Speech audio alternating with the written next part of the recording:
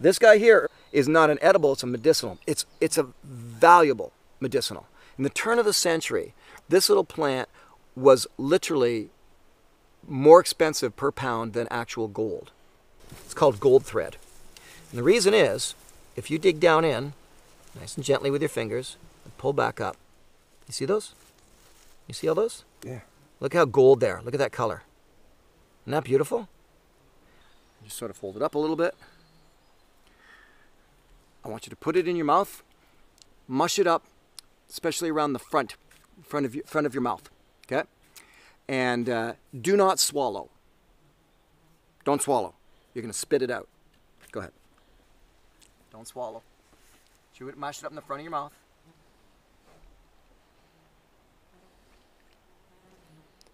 Get the saliva in there. Mm-hmm. And when you're kind of done with it, just spit it out. Spit out all the saliva juice. What's the reaction? My mouth's gone numb. Gone numb.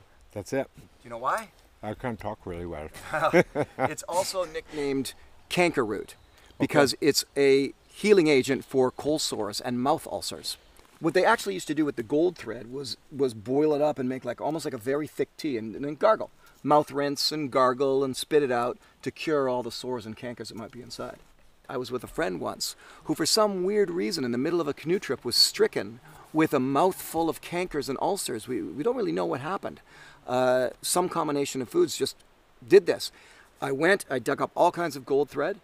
I had her chewing and spitting, cleared it up within the day.